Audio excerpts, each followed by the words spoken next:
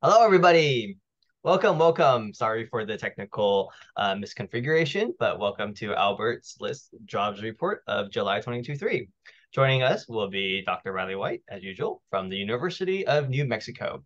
Today, we're going to cover the core inflation numbers, the job numbers, the debt numbers, and all other comings and goings of the economy. As usual, this will be recorded and put on YouTube within 7 business days. And if you have any questions, please drop them into the chat and we will try and address them. On to you, Dr. White. Thanks so much, Colin. It is a pleasure to see everybody here today. Keep rocking. It is so good to see Aaron here. It's so good to see Sean here. So good to see some of our people who have been here before in the audience. This is your first time. I'm so sorry. We're so happy you're able to make it here today. And remember, ask questions, ask whatever comes to your mind. I'll get back to them. Chat window is usually the best way to do it. I keep monitoring that pretty consistently throughout this chat. And today we're going to rock and roll. We've got stuff to talk about today. And keep me posted with questions because all of your questions are always excellent and they're good. We're going to dive down a little bit into the Bay Area, then go up and look at some aggregates in general. So there's some things going on, a lot of news. You're hearing a lot of things at once. Things are good, things are less good. Let's talk about what some of this means as it pertains to the economy right now and where we're going from here. And I'm drafting some theses into this. I got a couple of talks lined up in September for one of our big mortgage financing authority locally, our Bankers Association for their annual meeting. And I got to have some answers prepared. So feel free to ask whatever you'd like. All right, July 2023. But wait, it's August. But wait, July is the most recent data we have. Here's our jobs report. So right now, some quick notes off the top. We added about 187,000 jobs in July. That is less than we anticipated and comes off of 2 negative revisions, meaning that we actually had 24,000 fewer jobs in June and 25,000 fewer jobs in May. Not as robust as originally thought. However, where does 187,000 extra jobs fit into the scheme of things economically? It's a pretty good jobs report, pretty good in a Larry David sense. Unemployment remains fairly steady at 3.5%. This is very close to what we would call full employment. And unemployment refers to the number of people who are unemployed relative to the number of people in the labor force who either are working or looking for a job if they are unemployed. If you drop out of the labor force, you're not included in that number. 63,000 jobs went to healthcare. The biggest interesting part about this, and you can see this in the chart here, for those of you sitting in the cheap seats, maybe on a phone, maybe on a tiny monitor, maybe on like you're watching this on your watch, something else happened, education and health services are up 100,000. Of that, the majority is in healthcare. Healthcare is interestingly robust. If we track the sector over time, it does pretty well in bad times, and it's been doing increasingly well in good times. We've got a demographic headwind of aging baby boomers. We've got just a incredible demand for healthcare related expenditures that have continued after the pandemic. And so this stuff has been flying along the board. We also have some positive news. Things like construction was up 19,000. That's good, especially as we wind down towards fall. Some of this is gear up towards infrastructure. Some of this is other stuff across the country. But overall, showing people building stuff is important. And we're going to get into that when we talk about real estate in particular, because some of that added construction is contributing to what is a kind of new housing boom, but not really when we look at the aggregate amount of data involved. Better than before is really the real answer. We added some leisure and hospitality, obviously a depressed sector since the pandemic days. Retail services are also up. Good news. But what's bad? Utilities, flat. That's okay. Manufacturing down about 2,000 jobs across the country. Information sector hit the hardest, down 12,000 jobs, and near and dear to the heart of everyone here at Albert's List. So it's a very interesting thing when we think about this job market right now. Participation rate remains fairly steady. It's good. It's about as good as it's going to get in this cycle, about 62.6%. Average hourly earnings. This is an encouraging number from wages. increased about 14 cents. That, if we annualize that, take that 33.74, divide it by 33.60 to the power of 12, we get about 5.1%. Looking back the last 12 months, that's about 4.4%. That's a pretty solid wage growth. Interestingly, wage growth at this level, wage growth powers long-term inflation. And so the Fed gets a little bit wary about wage growth. They say, oh yes, wage growth is very good as long as it exceeds inflation, which currently right now it is for the last couple months, which has been great. But on the long story, when you look at sort of that long end, it is one of those driving factors that forces a lot of or can contribute to long-term inflation. And one of the reasons when the Fed looks at wage growth, they'll look at it with the discriminating eye of an economist, and they'll say, my goodness, we can't have this because it means that inflation will also rise.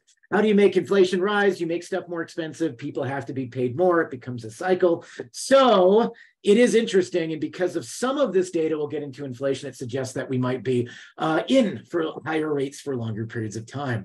So overall, a mixed bag, not as good as it was. This typically falls at 200,000 job report is pretty good in good times, as I mentioned, but it's not.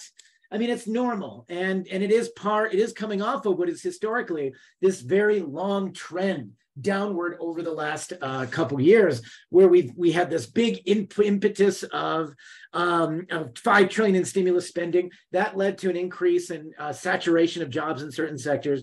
Since then, it's fizzling gradually out. Sean says, given that rates are high, utilities being flat for job growth makes sense. They tend to be conservative when rates are high. Absolutely. They need to pay higher dividends to attract capital in higher rate environments. Utilities are tricky things, right? Utilities are one of the more regulated industries because they can't operate in a free market. There's no way anybody could have a situation, especially at least when we think of utilities in terms of, say, power or water infrastructure. I can't run 24 different water pipes under my house. So as a consequence, what happens is utilities become de facto monopolies over the areas they control. I mean, there's been a few cases. You remember places in West Texas had a couple of competing utilities, wires everywhere. You have it's a shocking experience. But then on the other side of it, it becomes very difficult to maintain. Utilities are often refuges, a source of refuge, I should say, for investors in recessionary times, because a lot of the times their cash flows remain steady, and that's kind of a reason a lot of people enjoy it in the market. People tend to pay their electricity bills when they can afford to pay them. Aaron points out retail earnings were crushed this week. Oh, this is such an important topic, Aaron. Expect retail hiring to develop. I agree. And I think that when we look at some of the retail earnings in general, people have been push, spend. Consumer spending represents roughly 2/3 of our GDP, if I make that in aggregate, around 67%, which means that it's such a big portion of our economy that building consumer spending, like we did in the post-pandemic recession era, was able to accelerate our economy rapidly in itself. But also at the same time, when it starts lagging or when people start spending less, and we're going to get into why people might be spending less in the coming slides. But it's a very, very interesting dynamic. And so right here overall, we're seeing this sort of trend where we're going downhill. Likewise, you look at GDP numbers. There's been talk, maybe GDP third quarter might hit 3%, 4%. I had one bank say 5% GDP growth annualized. That would be really good. But when we look at that increase in economic growth, what does that mean at the end of the day? So if we look at, say, real GDP, which is the GDP growth minus inflation, as opposed to, say, GDP, which is nominal GDP, which is the actual numerical growth, nominal GDP has been kind of going down fairly steadily. And we expect that this slowing is going to continue. So what we're experiencing right now, or what you're feeling, in addition to your source of ennui, sitting at your job, wondering when the next Albert's List presentation is going to be, these are the times that we're looking at, where we're looking at a period, an extended period or extended slowdown that we expect to happen in the short run. Now, here's the thing here. How are things for consumers? How are you feeling? Are you feeling okay? Aaron, are you doing all right? Aaron says, given home buying is the largest consumer driver of durable goods expansion, and retail was keeping spending alive, now it's downhill. Kevin Costner and breaking away. Ooh, whipping out the Kevin Costner breaking away references. That's 2 points for Aaron. So that's pretty good. 1 point, 2 points for Sean too, for participating. This is good. Keep asking questions. I love these questions. I love these inputs, not questions, but I love the aside too. So that's right too. So you look at home buying as a consumer benefit. One other aspect of home buying to think about is that when equity is high, when people have a lot of equity on their homes and they feel good about it, we have research that shows they actually are more likely to spend more money, meaning they spend money because they feel confident in spending money. And right now, because real estate prices remain high, for those of you who are fortunate enough to own homes or in other capacities, you're in a position where those high prices can benefit your bottom spending, and you end up being more confident in spending. And so there's a feedback loop, as Aaron points out, in the economy where, home buying is very important. Now, as home buying has leveled off, equity prices have still remained high. And if equity prices start dropping, consumer sentiment is likely to drop along with it. Now, we know it's been dropping unevenly. Part of that's been driven by historically low inventories. And we'll talk about real estate in a second. I am getting ahead of myself. So shenanigans, delinquencies. What do we know about them? Do we care about them? Are they high? Are they low? They feel higher than they were. Am I delinquent? Are you delinquent right now? No, don't worry. The percent of U.S. consumer balances moving from current to 30 days plus delinquent during the quarter. So here we're looking at the physical shift. I'm ahead. I'm paying my bills to people who are physically more than 30 days delinquent, a warning sign that there might be issues in the economy. So right at the pandemic, we saw this drop. We were flush with cash. We had direct expenses, people being paid money through the stimulus packages, through the other things organized by the government. A lot of state and local governments contributed as well. We had a drop in delinquency that happened during the pandemic. Since then, delinquency has been consistently on the rise, not only due to higher interest rates for things like automotive loans, which have reached all-time highs in the average amount of payment that we're looking at, but credit card debt as well, which is also near an all-time high, and mortgages and student loans, in terms of the amount of debt, I should say, not the actual delinquency of that debt. So right now, the good news is we're not in a catastrophic situation. Mortgage delinquencies are low. Student loan delinquencies are low. Credit card delinquencies are back, and automotive delinquencies are back to where we were over a very stable period from about 2010 to about 2020. However, the trajectory is important to watch. I see nothing allowing that in the next few months. I don't think we'll reach some stasis because interest rates are so high and because credit card debt is so significant. We're talking an average of $6,000 per person right now for credit card debt, which is if you take the total aggregate debt of 1 trillion and divide it by the working age adults, that's a sizable number that will be difficult to keep, particularly since that credit card debt held by an average consumer.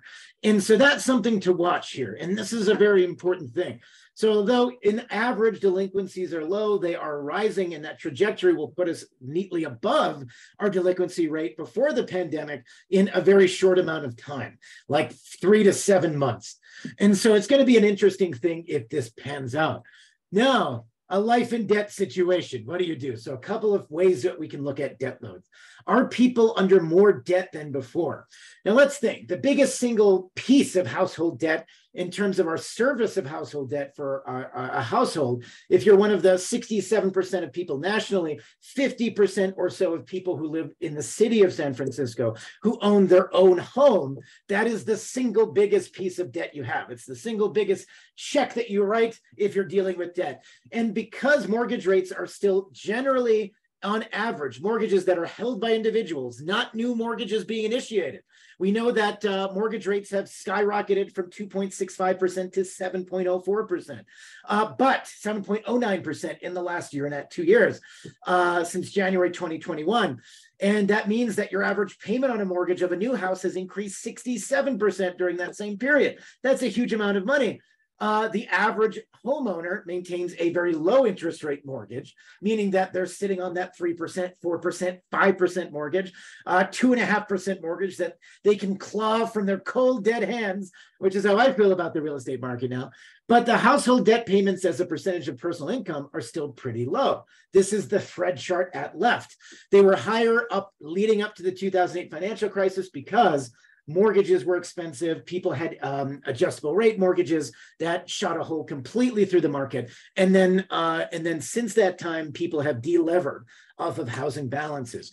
But that doesn't mean that people are out of the woods. So instead of looking at that really big household mortgage and then comparing it to something else like like a credit card debt or your student loan debt, which is coming online, you're going to have a lot of very stressed out consumers in the next few months. And that's why I'm a little bit less optimistic than some of the folks out there that are saying, oh, we're going to have great economic growth in the next few months. And it's going to be sunshine, rainbows, unicorns. And I had a meeting with a wealth manager who's like, yeah, it'll be growth now for the next 10 years. And I'm not that confident. I still think a recession is still perhaps on the horizon. And we've been very good at delaying it. And there's very good reason to suggest that we might be delayed on it. So as Aaron Reyes says, breaking away, so important. So household debt balance, what does it look like if you're talking debt in the household? Because this is important. So we know in aggregate, things that don't involve mortgages have been going up quite a bit. Another way to look at this, pretty consistently, in fact, since 2004, but particularly fairly recently. Right now, we're sitting on about $1.6 trillion of loan debt. And as the professor and associate dean, I'm part of the problem. I am the problem. I'm a walking problem. I have a shirt that says problem, and I walk through the hallowed corridors at the University of New Mexico with that on. But then there's credit card debt, which is now above $1 trillion. There's automotive loan debt, which is now $1.6 trillion. That's an impressive increase. And considering that automotive loan rates are very prone to those interest rate variations, and that automotive loan payments, if your car breaks, if it dies, you're going to need to buy another one. And that puts us at the mercy of other things. And I'm sitting there with my automobile with 200,000 miles on it, just praying it won't break. So I have some unnecessary expense followed by a egregiously priced loan. So you have all of this put together and you have a recipe for consumer uncertainty.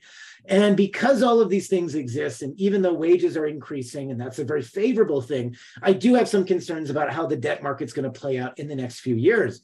I think bank exposure is going to be increasingly important as we look to the next 5 years to certain markets, especially consumer debt. If we see meaningful upticks in things like automotive loan debt and also delinquency rates in credit cards, you're going to start seeing some consequences in the system and the way that these banks are operating. And so this is a very important market to watch, where right now we are each month getting slightly unhealthier, but we're not in a recession. And people are like, but wait, you said there'd be a recession. I said there was a likelihood of a recession. But the thing is, we've been very good at putting this off, but we're not out of the woods yet. And I think, it could be next year, it could be 2026, but we will have to deal with I need to see some different numbers here to suggest that we're moving in a positive direction. What do you guys think? Questions or comments so far? Anything on board? Colin, Albert, anyone on the internet? That's exactly right, Albert. It's like a bad diet, Albert says. So yes, you won't do it. You can live every day. You take in 80, what is it? I come to work each day, bring my tote bag of 30 sticks of butter and eat it in front of my coworkers. It doesn't bother me the first day. I'm an amusing Sarge sideshow act. But trust me, by that 25th day, you're going to feel it. Hopefully you're still alive. Colin, what do you have too? How much is the debt balance affected by raising rates? Good question. So I would say, balance versus payment structure. We know obviously payments go up in accordance with rising rates. So credit card debt will rise in accordance with rates rising. We know automotive loan debt in the sense that, people look at fairly short terms as opposed to the housing market of 30 years for a fixed rate or 15 years for a fixed rate. People look at automotive loans in the terms of 4, 5, 6, 7 years. And so that makes it more prone to it. And so rising rates have caused the initiation of that debt to be more expensive, those payments to be higher. And the question is, though, but that's a really interesting question. What's really driving this? You have products are getting more expensive. Inflation is getting more expensive. You have consumers trying to keep up spending habits in response to inflationary environment. And think of yourself. How have you altered your expenditures in the sense of the last couple of years while inflation has been happening? Colin and I were chatting earlier about the increase we've seen in, say, the price of even getting lunch or something else becomes much more expensive. Are you getting lunch less frequently? Are you changing the way you're doing that? Are you paying for it with a credit credit card instead of a debit card? How are you substituting those things? And those choices at the margin actually have substantial consequences. Marcia, this is a really good point. Marcia says I've read that cars have been getting larger for better product margin. That's true. There is this demand. One of the things, of course, the economists had a discussion about how even on the electric vehicle market, we're looking at, SUVs and electric vehicles and the Cybertruck and other things. And the benefit is ultimately it could be a product margin thing. And ultimately it's a question, of consumer demand. Without looking at average car prices, would this contribute to higher car loan debt? That's true. If you look at the way cars are produced, there's certainly a question you could say, well, what do consumers want? We've seen an explosion in the last, what is that meme that showed that all cars are quickly becoming these like hatchback Toyota RAV4 looking things, regardless of what they are? People are gravitating towards very specific models, and that does affect the nature of these component costs. Obviously, cars, say in around the United States are regulated in the sense that because of safety standards, they have to include certain things, which makes it hard for us to necessarily import a cheaper version or cheaper model car from India or China or somewhere else. That without those safety standards, that adds to those costs, but they come with safety benefits. And to your point, though, without looking at, when you look at car loan debt in itself, they were drastically affected by supply chain shortages.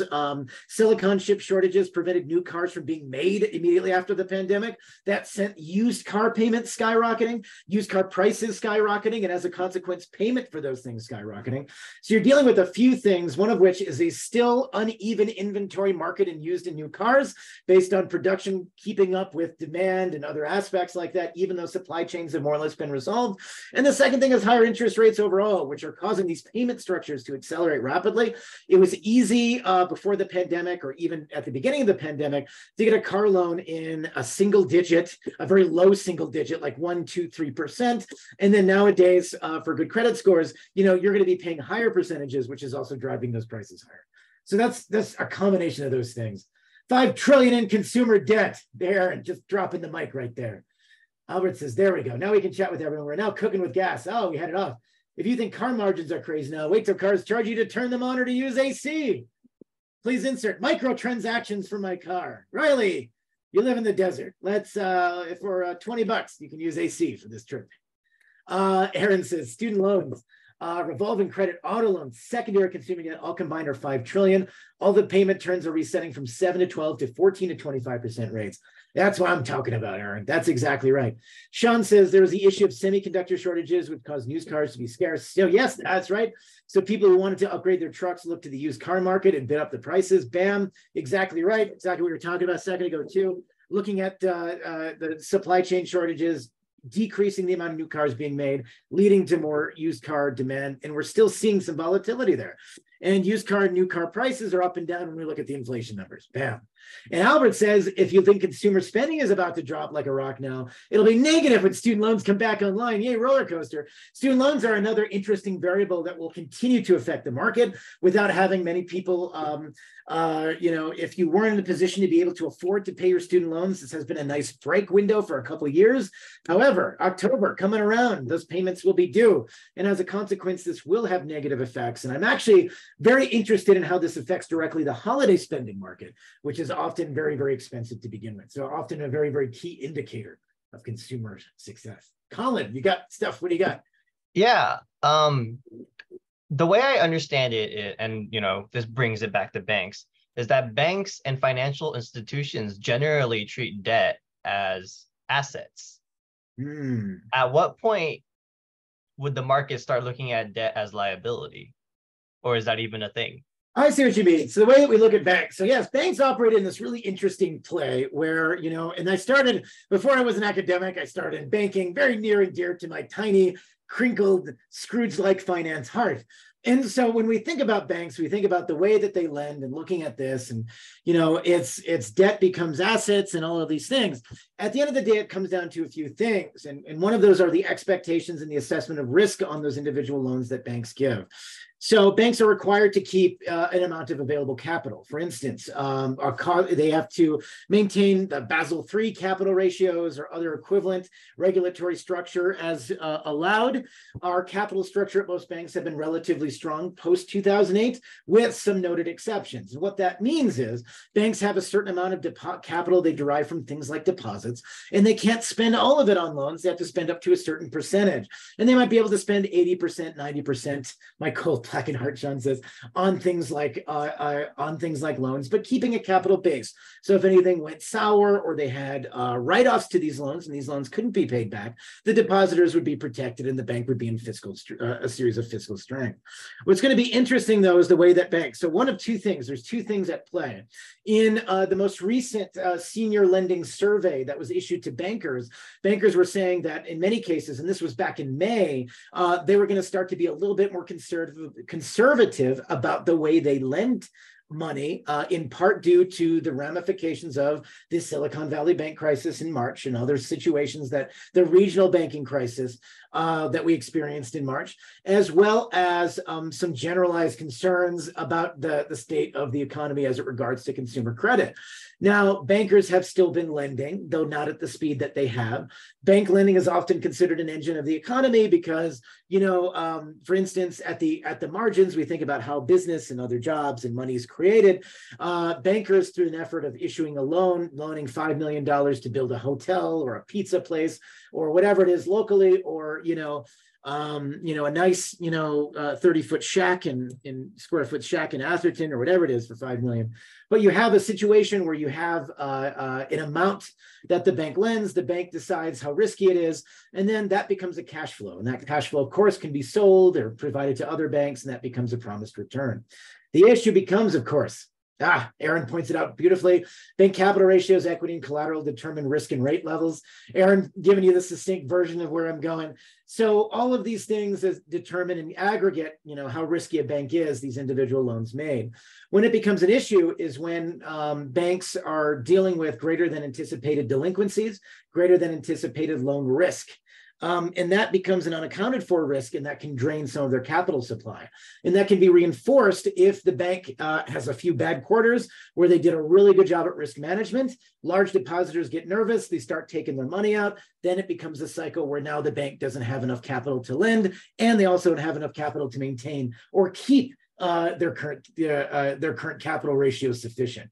And so there's a lot of things at play, but it comes down to, as Aaron pointed out, how much bank capital the bank has, the risk of the lending arrangements it has, and whether or not there's any surprises to these things. March was a big surprise for a lot of banks. They weren't expecting to end up in a situation where they were badly capitalized. So instead of looking, it's less about debt assets and more about, are these assets paying me back what I promised them? And are they at the level of risk that I thought they were? Oh, Aaron points out, construction loans 6 to 24 months have collapsed. This is great. I love that. That's a really interesting. Yeah. So to kind of bring that back to the general public, what happens if the banks collectively realize the loans are starting to default? Yeah. It has to happen, right? We're at max credit card loan. The graph right there. As far as I can tell, the debt is twice what it was. Right. So that's right. So what happens then? So the debt itself is good. And we're going to look at another couple numbers down here to make us think about it a little bit more. But Colin, that's a really good question. So what happens is, and this is the fear of this, and how it affects the economy in general, is banks, when they're nervous about capital, they stop lending. They turn off the spigots for money. And that has a vastly negative consequence to the financial system, because if people can't get loans renewed, they can't build projects, that means they can't hire people, they can't do things. And that's an easy way. And that's really what happened why 2008 was so terrible, is that the bank came out, we had all these banks taking on risky debt. They said, wait a second, it's a lot riskier than we thought it was. We got to stop lending right now. And so they shut it all off.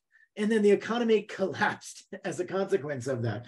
And so that becomes the fear. And what the Fed or the Treasury is going to be particularly interested in are ways they can help combat those fears as they arrive in the market.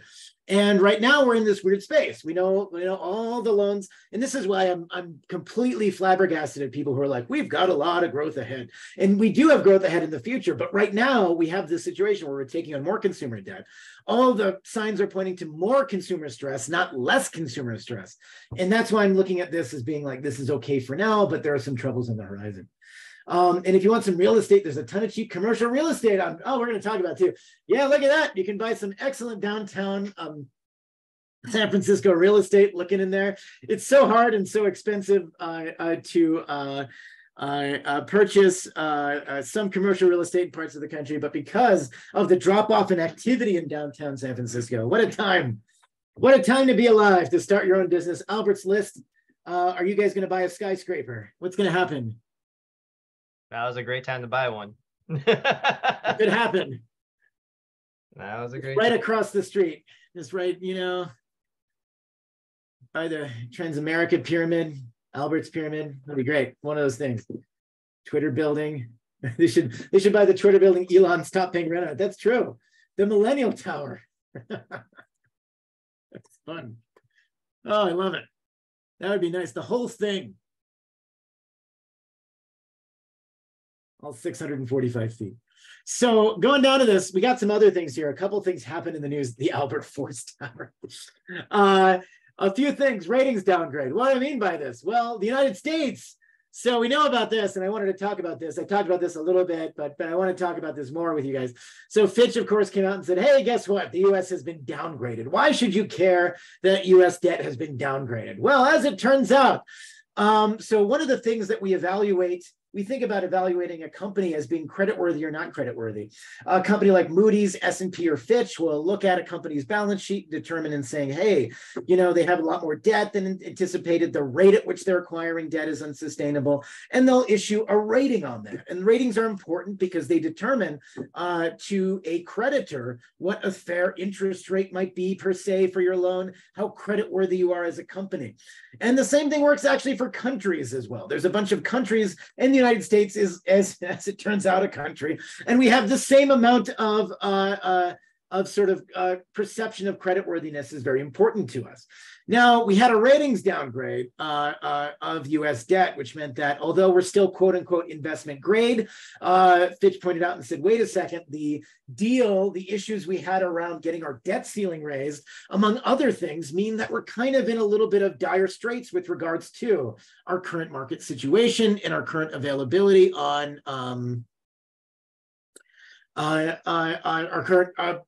our perceived ability to pay our debt. And if we look at this, one of the things where your tax money goes to is interest payments on debt that we have.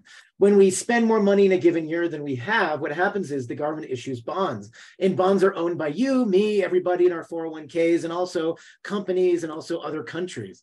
And as those rates go up, for instance, when the interest rates rise, we pay more for our debt in the same way that you would pay more for your mortgage or other credit card debt that you might have. The United States pays more interest payments on their bond payments. So despite the fact we were acquiring more and more debt through the first 20 years of the 21st century, you notice that the average sort of interest payment we were physically paying from the federal government remained relatively consistent. That's because interest rates were dropping. Interest rates bottomed out between this 2008 and 2020 period. And then, of course, with interest rates rising, that means that the amount we have to spend on interest payments, in addition to taking on more debt, also rises. And now it's to the tune of $1 trillion a year, which is very significant. So it used to be typically we had around 5 to 6% of our budget was geared towards interest payments. This is going to increase, and it'll increase at a level that'll make it harder for us to pay for other things we need to spend money on for our economy, ranging from in our government budget for things like Social Security, things like defense spending, and whatever it is that we want to spend money on. And so this is really interesting. Colin asks, are credit ratings still trustworthy in 2008? So they're trying really hard to be, Colin. And generally speaking, at the end of the day, the same formulas they use, they aren't mystical. They have data to it, but they are doing an okay job most of the time. And they always do until they mess something up. A lot of credit agencies, you notice this week, you may have read that banks were also being downgraded. Why were banks being downgraded on credit? And commercial real estate is one of those reasons. Commercial real estate, not just looking downtown in a situation where you're rocking and rolling, talking to about your next purchase that you might or might not have in the San Francisco downtown real estate sector, but you're looking at an expansion of commercial real estate debt. So who's holding this debt? Interestingly, what's changed in the last 5 years has been, instead of a market that was basically 50-50 large banks, small banks, most of commercial real estate debt now, a majority of it, is held by small banks. Small banks often lack the depth of liquidity and the ability to handle a large amount of those loans going south. And so it becomes a very difficult and tenuous situation to look at. So Albert says, I would love to be the bank collecting interest on the United States of America. Oh, you can be. Just buy a bond. I mean, you too can be a bank collecting interest on the United States. But also to think about, and I want to kind of shift gears a bit as we talk about the affordability question into the real estate sector. Oh, Colin says, what's stopping the USA from just turning on the money printer again to pay off that debt? Hyperinflation. So a really interesting question. I mean, Colin asked a really interesting question. A lot of people say, oh, we got debt.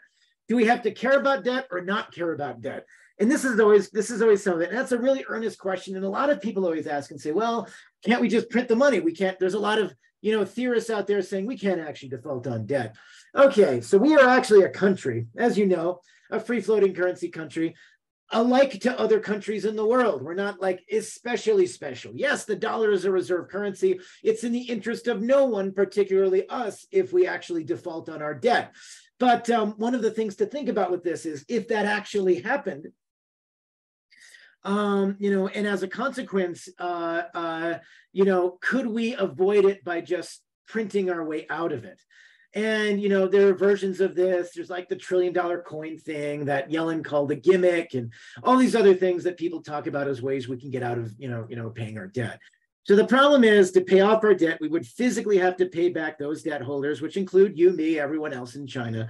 And to the tune of that would be to the tune of all of our debt. So we're talking trillions and trillions of dollars.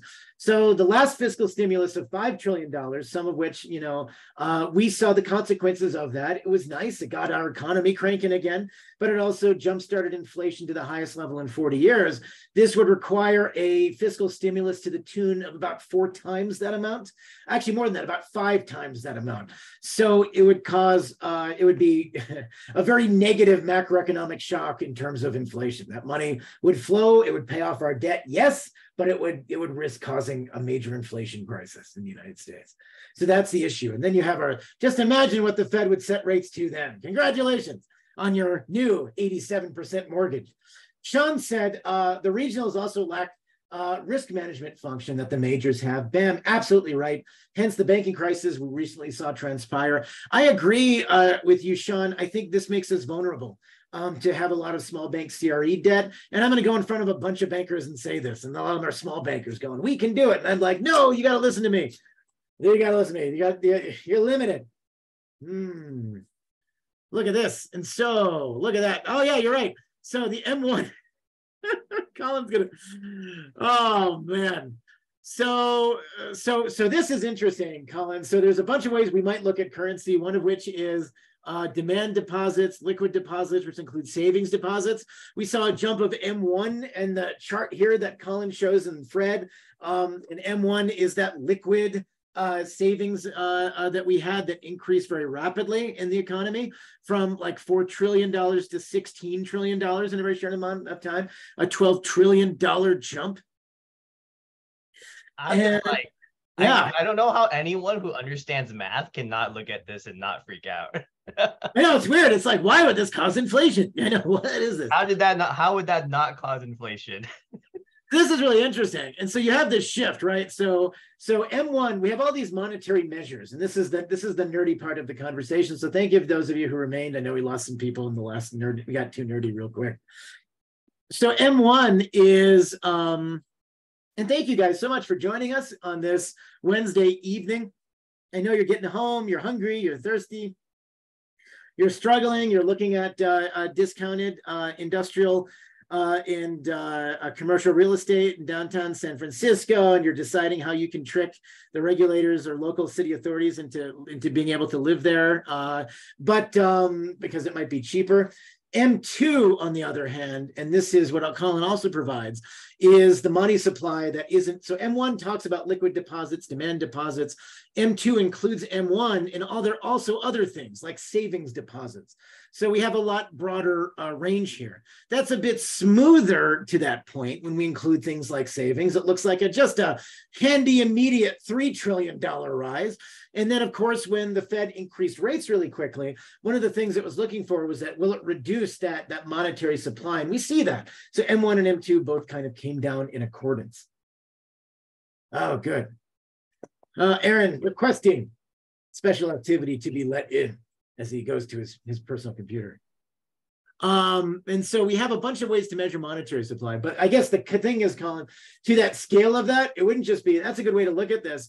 And it would flow through to a level that would dwarf 2020 is what we would have to do to it. And that would cause some problems for us, but yeah, that's it. Oh man, home buying. If you're a first-time home buyer, is it a good time to be alive? No.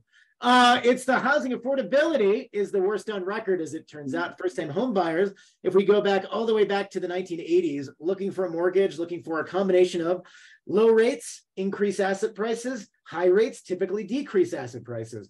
But even though we have mortgage rates that have soared to 7.09% in the Fred for 30-year, the 30-year Fannie Mae number that we just was released last week, we have our affordability has not, prices have not come down in tandem, which means that affordability has collapsed. And we're actually in an interesting role when we think about this. None of this is surprising. The median selling price of US family homes, new homes are actually now cheaper than existing homes. A lot of new home builders, and to the point of Aaron's earlier construction point, they've been trying to negotiate with sellers to try to get them off the lots.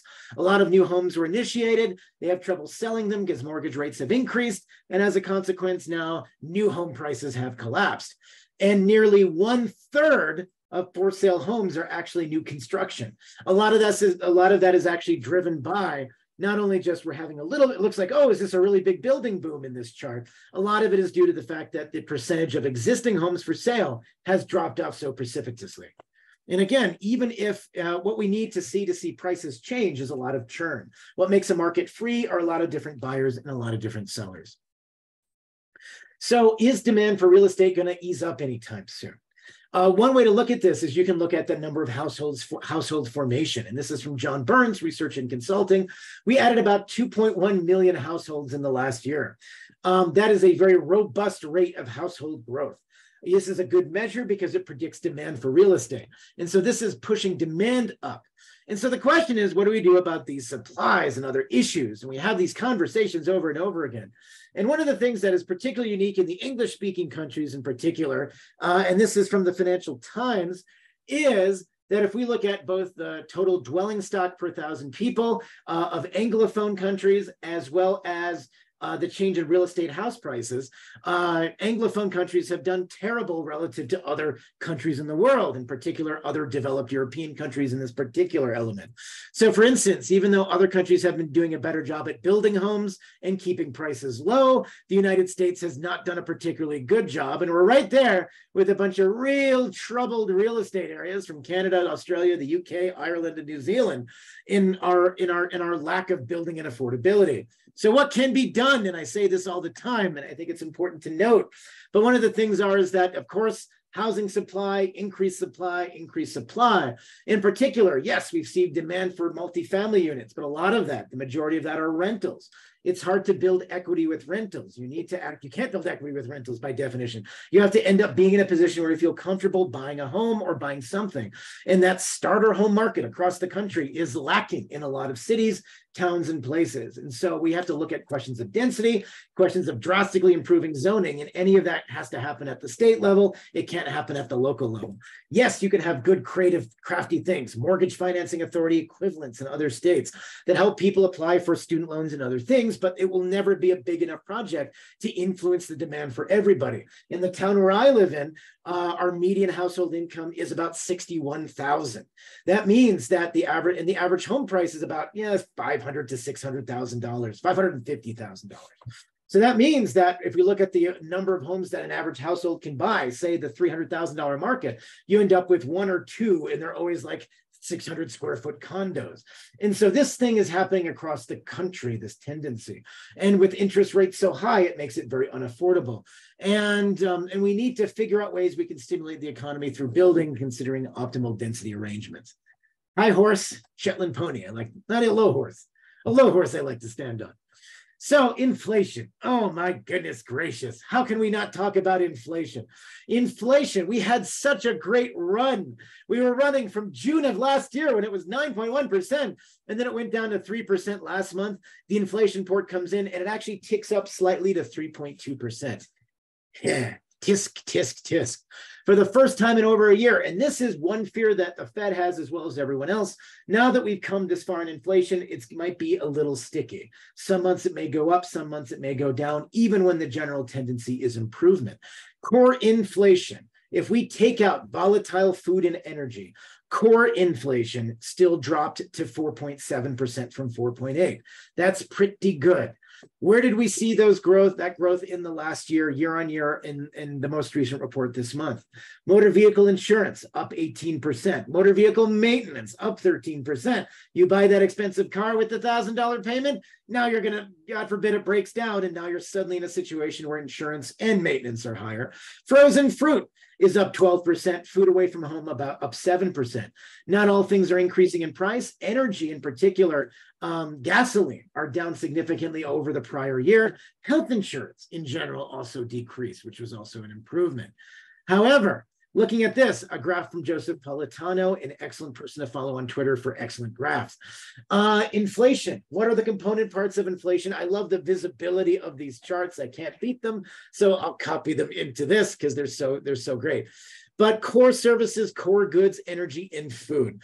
At the beginning of the pandemic, energy, a substantial driver of inflation.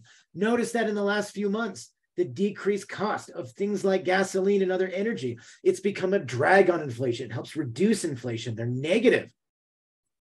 Core services, though, have been maintained particularly robust. Food inflation is decreasing, we don't have deflation. The level of inflation is decreasing. Energy inflation is decreasing, and the goods inflation we saw with the supply chain shortages has since basically disappeared. And so we're left with this concept here, this idea of core services. And this is really hard to control because it's where a lot of people spend money. They're everything from healthcare to lawyers to business services to haircuts. All of those services will fall in the sector and becomes a very important thing to keep track on. Sean says, Bay Area fuel prices are over $5 per gallon. We haven't had any of that relief. I know, well, it's true. You've got a lot of that, and your taxes are a bit higher there. I know it's one of those things. Just take a roll of nickels, just throw it in your gas tank, call it a day. You'll be okay. And it's one of those things. No, it'll be fine. It's terrible. It takes such a big chunk out of your budget each year. I drive a terribly fuel inefficient vehicle because I bought it at a time when I lived much closer to work. And then I moved 60 miles away from my work. And now I too am suffering the consequences of my poor decision making. So a rising rent. Let's think about this. Rising rent contributions overall, still a driver of CPI strength. So if I zoom in here, and I'll zoom in a little bit here for the cheap seats here. These are, this is some stuff from the Federal Reserve Bank as watermarked here. But we look at housing rents in general. We look at rent contribution in core CPI. Still where most of that number is coming from, it's going to be rents.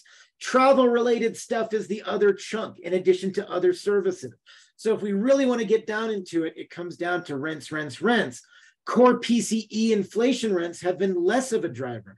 So two ways to look at this, CPI versus PCE, two different measures of baskets of goods and their increase. Both are informative.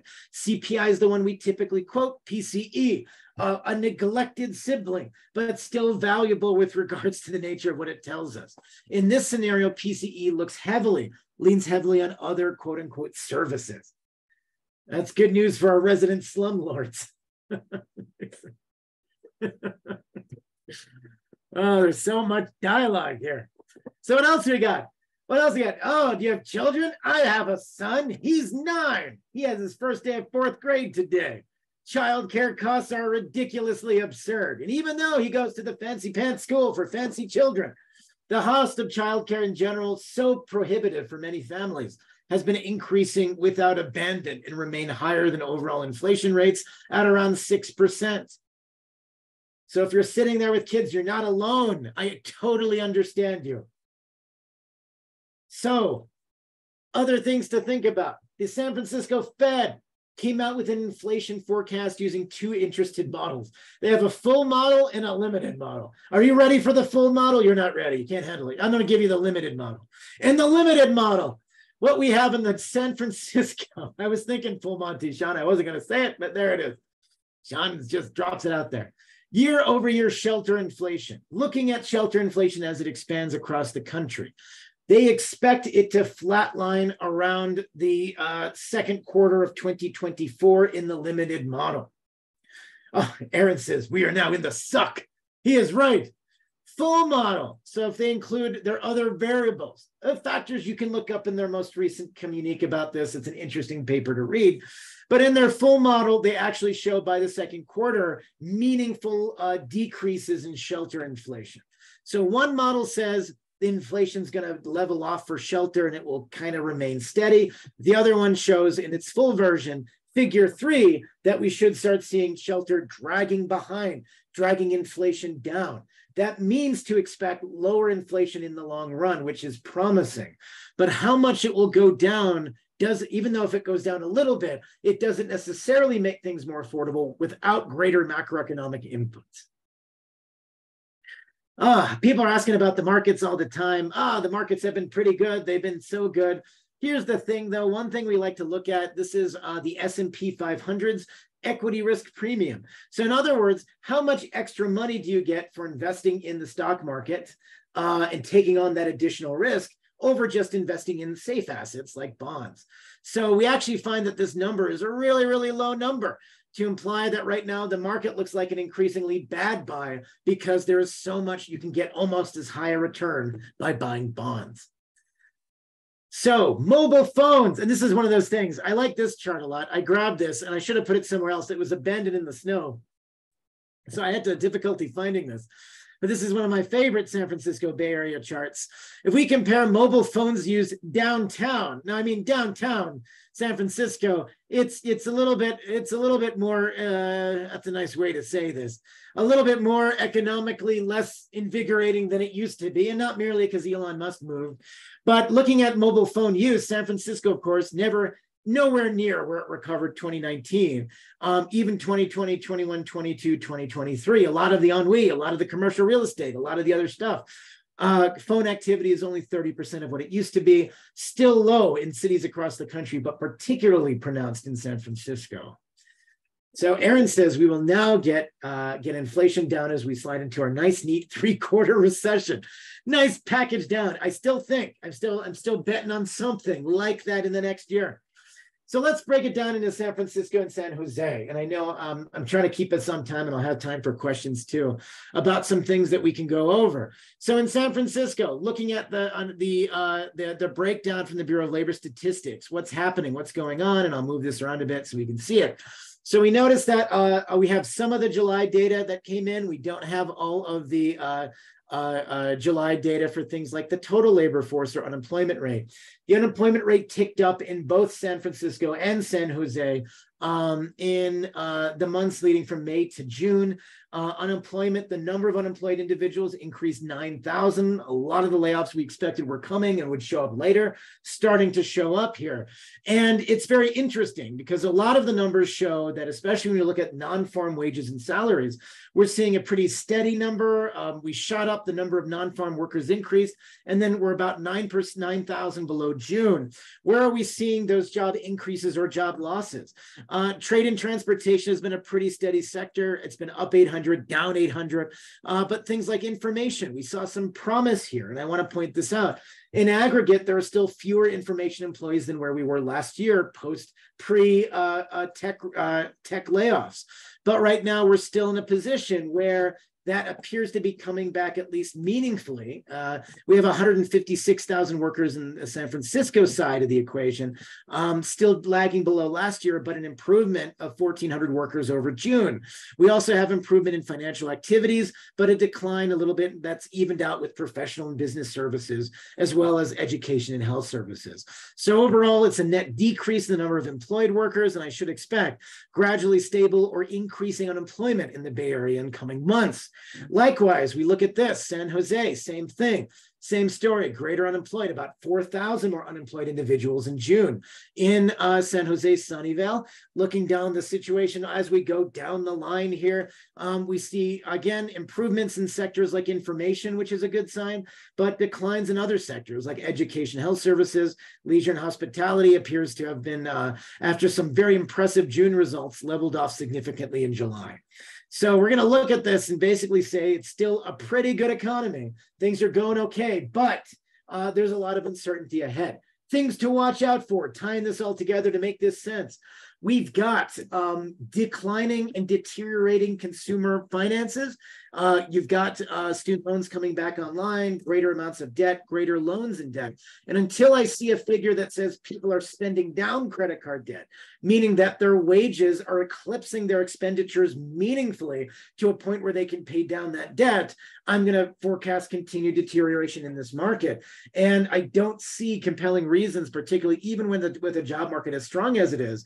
And looking at some data from new hires that came out that suggests that, hey, people are no longer hiring as aggressively as they were in other things in certain sectors. I've got some, it might result in some things to watch in the next few months. Watch banking in the next few months. Watch credit quality in the next few months. Earnings, beware, not only just the retail earnings that Aaron was talking about earlier, watch other things as well. And also be sure to buy Sean a gallon of gas. Albert says, when do we get our new first negative jobs report, our first rate cut? You know, the way we're looking in this thing, it could be anywhere from 3 months to 6 months. It could be next month if things go sour. I don't think so. I think we're going to see that continued gradual slide. It is wild out there right now. Collins says, are good job market numbers still indicative of J-Pow turning on the heat? Job market numbers at the end of the day, the Fed sees this, they know about it, it's solid. It allows them, he can keep the heat up as long as the job market's strong. The only way you're going to see the Fed decrease rates in the short run is if we see a substantial decrease, leveling off or decrease meaningfully in those job numbers. So that's absolutely right. Albert says, Walmart killed earnings this last time, though. That's right. Is anyone holding NVIDIA? Holy cow. You're absolutely right. So Walmart earnings are really interesting to follow. It's often a contrary stock because are people, and here's the question, Albert, are people shifting to Walmart because they aren't buying other things is the question. And if we draw a couple of lines in a few months and we see people shifting from buying more expensive retail, shifting to Walmart and other places, that will be very interesting, an interesting tell as to consumer confidence in the market right now. What do we got? Questions and shenanigans. That's what I got today. I tried to keep it. I know I ran overtime, and I'm so glad to see you guys still hanging on. Aaron and Sean and Marcia and Sabrina and Song, Rachel. Thank you guys for being here. Bowen. Aaron says by January you can buy an NVIDIA GPU as a doorstop. God, I love this. You guys, I love these. You guys, your comments are. That's why I'm here. I love it. Are there any comments on the economic slowdown in China and how that might affect us? Oh, yes. The other aging factor. We always think of ourselves, Colin, that's a great point. We always think of ourselves as living in isolation. Meanwhile, second largest economy in the world, our mutually angry trading partner at one another with relations and whatever the government plays on the Chinese market. It is a very challenging environment, and a recession in the United States is bad for the world. A recession in China is bad for the world in terms of the ability not only to sell products and services, even though we look at different countries being able to insulate themselves in it. Bad news for the Chinese economy could spread to other places, and there are a lot of sources. You've got a lot of concerning property market situations happening in China, not only the potential failure, stories coming out where you're looking at people, looking at especially the building and real estate market troubled for the last few years, but in particular, there's been some really bad news about some of the largest players in China coming to a challenging crossroads. You see sort of a hesitancy, almost perhaps a reticence by top party leaders or Xi Jinping to sort of look at the question of do we add stimulus to the Chinese economy? Is it serious enough that we have to avoid a recession in a meaningful way? And so you're looking at a combination of just, I am not certain what they're going to do. A stimulus to the Chinese economy that kept it out of a recession would be good for the world and our exports and their exports and our products. Our recession would be bad. And in the sense that we're all connected globally in this market, I'm concerned about the European economies. I'm concerned about the Chinese economy. And I'm concerned about, of course, in the sense that it affects our immediate trading partners even more so, countries, Taiwan, South Korea, other places. I have a conference in Taiwan in October, I'm going to. Let's see, Bowen. Bowen says, oh, this is a good question. Really good stuff. Albert says, let me go back up here. Aaron, good. I'll let Aaron handle the AI bubble. Lots of countries laying brick to counter to America. Man, I mean, that's true. I mean, and that's always a noble thing to issue brick as a counter to America. But the problem is, though, is that counters, that doesn't, yes and no, we're all united in an economic system. We all rely on trade with each other to survive. I'm never a fan of like them versus us sort of situations. Aaron says it helps when the China says what 18 to 26 youth unemployment data, that's to the roof. That was in The Economist as well. Bowen says, is the job market recovering and getting better for tech workers? Yes, in general, it is. Let me put it this way. It's not getting worse for tech workers. And that's a good sign. Now, the tech workers in general, is it a good time to switch? You know, I'm interviewing for tech jobs in the last few months, and it seems like it's been really slowly recovering as I'm getting several recruiters reaching out to me recently, but none earlier this year. So, Bowen, that's a very good, that is the perfect anecdotal experience of what's been happening in tech.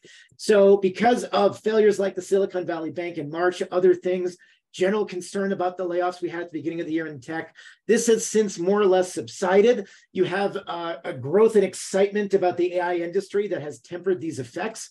There are some concerns, though, in the long run. Obviously, when you switch enthusiasm from a economy that is based off of the perception of risk in the old paradigm, you know, pre-Silicon Valley Bank, this is what's important, to an AI area where a lot of people are making speculative investments on the question of AI. Some of those will pay off, some of those won't pay off. And so you might see some backslash to this in a couple of years, depending on the nature of those investments. But it will be, I think, enough to charge back the tech economy a little bit, especially in the next year or so, let's say. Colin says, wasn't it a 25% unemployment rate? Then they conveniently stopped publishing that data. They're right. That's right. Sorry. Don't look at this anymore. I know. Aaron, China debt is 51 trillion as a percent of GDP, 2 times US ratio. They look like 89 Japan. Aaron's not alone in saying this. One of the worries is not only demographically, but one of the primarily issues in looking at a country as big and vast and as powerful as China is looking at questions involving, how does growing so rapidly, but also demographically, getting older so rapidly, and also the situation taking on debt more rapidly. And as a consequence, it's a very unhealthy combination. Albert says, I've been binging Peter's iHead. Ooh, that's fun. Let's check out. Good YouTube link. Sean says, if an economic slowdown happens in a meaningful way for China, it might increase the risk of them engaging Taiwan militarily. That is a risk. I think that is actually a very strong risk in many ways because it's easy, behavioral finance.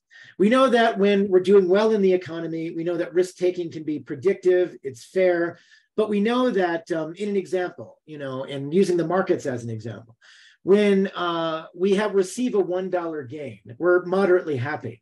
When we have a $1 loss, we're significantly more sad. And how much so? About twice as much, even though it's the same physical dollar value.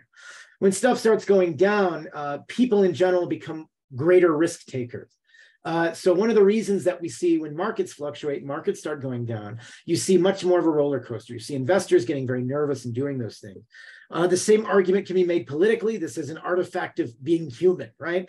And the same would happen in the US or China or other governments, that when stuff is going downhill or looking bad from one sector, we tend to take more risks in other sectors. And so it'll be very interesting, that play geopolitically as it regards China in those respects. Aaron, BRICS plus nobody wants to know their currencies. Do you want to know some others? Yeah, that's right. The hard part is all the BRICS currencies. That's very interesting. You're right. Rubles, rupees. That's fascinating. Reals or reals. Very, very fun observation, Aaron. I like that. And my name starts with R. So obviously the same thing. I am a brick. So Colin. Oh, yeah, that's right. Colin getting back to Bowen on this as well. Yeah, just a quick point of view is just, I think tech will always exist in some shape or form, but what is considered tech will always be a moving target, because back in the day, blacksmithing was tech. Back in the day, cars were tech when Henry Ford was reinventing how that worked. And, programming was tech largely for the last 30 years. AI is now the tech, right? And, as things change, so do the needs of the market, and so do the needs of companies, and so changes what they're looking for. Do we have companies looking for people who code in specific languages versus machine language learner? They're looking for something different, and this will always exist because it has the highest multiplier that I know of for investors, and that's exactly what they're looking for. And so that's exactly what they're going to invest in. COBOL, yes, but that's because COBOL came around at a time before they were thinking about future-proofing any of it. There's a lot more future-proofing in the programming industry now. And one of the things I kind of look forward is when general purpose AI does come around, which, conservatively 2050, but some people think it'll be as early as 2030. That will change the entire game to me. And we could have a whole seminar on why it would change everything. But the long story short that I believe is it will change. I think the human economic system will need to change to adapt to AI.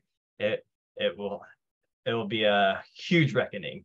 It's just my thoughts. I love it. I love common. I love anybody. I love any business-oriented language, Marcia. So that's very well done. I love this. Good points, Colin, across the board. I love the philosophy behind this, even going back to the tech is tech and looking at this. And in that same spirit, I took a blacksmithing class 2 weeks ago, so I was very pleased at this. So I feel like I'm ready for 12th century tech now. Evergrande, we should actually do this. My proposal is, based on this information here, especially this chat window, let me do a deep dive into the Chinese economy as a benefit of this, because it's such a it is a fundamental thing to understand and talk about in our next month, perhaps. Maybe that's a good topic that we can discuss to actually go in depth about it. Maybe we'll know a little bit more information depending on the way that the recapitalization is going. Try to bring some sources around, bring some China-specific questions. It'll be a great chat. So we'll make it relevant. COBOL on cloud. I need to check this out. Oh my God. Everybody's COBOL cloud. Oh God, this is the moral. This is what we're all doing now. Thanks, Marcia. We're all doing it. Everyone's going to be coding in this. I have executive MBA students this semester. I'm going to just speak only in COBOL language. We'll just do it. All their assignments have to be submitted this way. 64-year-old programming languages, can't go wrong. It's beautiful. Of course not. COBOL. If you're learnable, you have a very cushy series of jobs. One of the most sought after. You're already, if you know it that thoroughly, I know you're already a mid-level executive at the RAND Corporation. It doesn't matter. That's where you ended up. It's good. That's it. This is low for you. You got a great pension. This is great. You got a flagon of liquor under your desk. That's the person who does COBOL. This is great. It's like this. It's an old steel desk from the 1960s. I love it. Uh, Great. Any questions? Anyone else? Anything else? Aaron, great points, by the way. Question, in your view, what is the difference between the regular MBA programs and the EMBA programs? I mean, if one were to decide which to pursue, how would you guide them? Okay, that's a great question. Do you want the real talk? All right, or like the associate dean of a AACSB Research One Business School talk. Okay, so real talk, fair enough. I anticipated that. MBAs are cheaper than executive MBAs. MBAs may come in part-time flavors. They might be full-time or cohort-based. EMBAs, executive MBAs, are geared, they're taught differently, they're taught with other executives, and they're also come with a higher price tag associated with them. A lot of business schools use EMBA programs as a profit center for them. The good news is you're with a bunch of high caliber people also paying for a premium business school product. The downside is that you'll be paying a lot more money for really, if you're into the, it depends what you're looking for. If you're looking for networking connections with other, networking is fundamentally important in any business program. But an EMBA program is more like, networking other executives, team building in a certain respect, and also it's more expensive. MBAs can offer many of the same things for a cheaper cost. Big thing to look for, distinguishing factor, not merely bias because it's our accreditation body, AECSB accredited business schools, which are most of the big ones. They are the gold standard in business accreditation, and that'll make sure, regardless of which program you take, you'll end up in a strong position. Bowen says, do you guys see there's a recession coming soon, or are we already in one? We're not already in one, Bowen. That's a really good question. A lot of people think, even a majority of Americans, or a slight minority of Americans, believe we're already in a recession. We have a strong job market, and we've got a very low unemployment rate. That does not a recession make, and also positive GDP growth. There's not actually a metric by which we are actually in a recession. So, but is one coming is a different question. A recession, like winter, is always coming, but at the same time, we don't know yet if it will be bad, if it'll happen next year or 2 years from now. I'm going to take the stand that we're still in some risk. How the next 6 months depend on consumer volatility, looking at consumer spending. If consumer spending takes a dive, and given certain risks of the banking crisis, I still think a recession is more likely than not in the next 2 years. Companies have different interpretations of different hiring strategies against their view of the economic situation. Credit card debt's an all-time high, and you showed previously that housing affordability is low. Albert says, how does your MBA kids feeling about the job market? You know, they feel pretty good, but also they're also wary because they feel good, and then they have my class and they're like, things could go bad. I like induce realism in them, and then they become, economically rational. Convince us that your pedagogy is more supreme than the others. It's great. I teach people, and because I wave my arms enough, I don't know, they get better jobs. Aaron says, as a hard pipe hitter who has taken many company paid MBA courses, it's great revenue stuffing. It is such great revenue stuffing for universities, Aaron. I could tell you a lot about that. Seriously, EMBA courses in your work focus on area can be great. Pricing course, product management, GTM partnering courses can be awesome as you work out real world problems. That is the key. Application, application, application. The name of the game for every EMBA program, and hopefully MBA programs, is how does it relevant to you in your career pathway? And that changes, and that's the thing as well. So I'm happy to talk about this. I'm innately attached to the programs because I was part of building them and also part of a team that manages them. So if you've got higher education questions, let me know. That's fine too. I'm now in my third year as a bureaucrat. So as a low-level college manager with 3,400 students and 150 delightful and wonderful faculty that I appreciate. Anybody else? Any questions? Oh, good questions. Do you think consulting firms putting junior consultants on the bench is also an indicator? I do. I read about this too, Albert. The idea that these junior consultants are no longer there. I think consultants firms are, I think it's revealed preference. Consulting firms are showing that they're concerned about market conditions, and they're concerned about somebody messing up at their bottom line. And so by benching junior consultants, not giving them the authorities, not throwing them into it, they're showing that, hey, we got to handle this before it gets worse, sort of situation. I do view that as a sign that it's an indicator that something is on the up and up. And I think there's some extra caution injected in the marketplace. I know there's some concern overall. And I think we're going to see more of this kind of stuff in the next year rather than less. Like, I still look at all these numbers, and at the end of the day, you think, hey, this is the evidence to show that we're going to be entering a more tenuous area is greater than the evidence to show that we're going to be in a better situation in the next 6 months. So, but it still could be positive. It could be lower and positive. We could have, maybe we can still have a soft landing and avoid a recession. Who knows?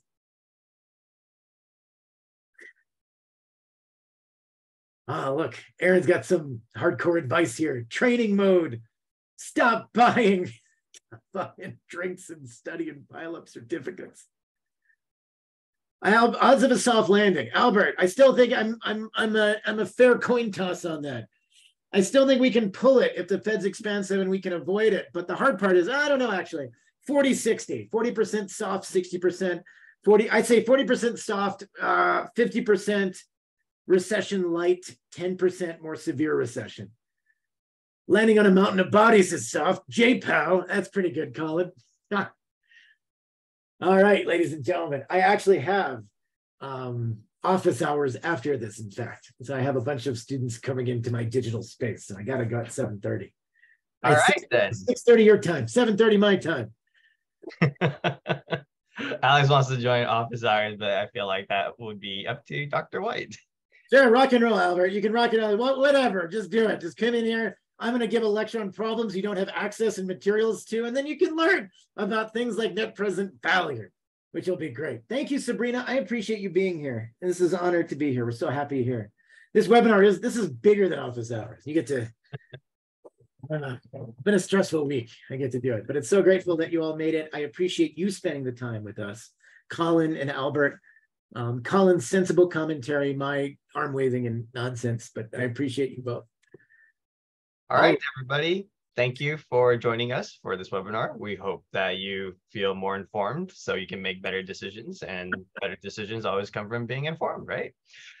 This was recorded, will be put on YouTube within 7 days, and we hope you join us next time.